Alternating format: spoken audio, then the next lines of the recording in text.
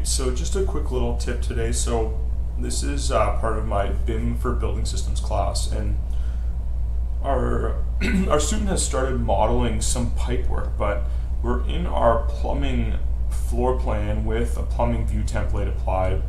I've kind of looked at the view ranges. I tried adjusting the view range down so it'd be a little bit below the floor and a little bit above. I changed the cut plane a little bit higher, and I'm still not seeing the plumbing. And the one thing I basically figured out is these two pipes that the student modeled, they're actually modeled as hydronic pipes. Hydronic pipes are actually classified as a mechanical system, not a plumbing system.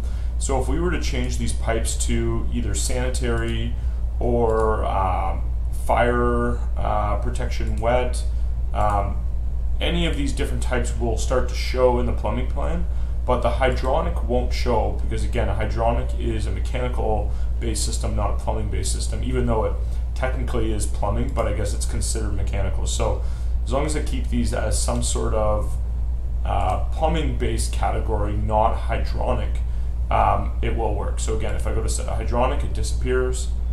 I go to sanitary, it comes back. So that's a little quick tip there.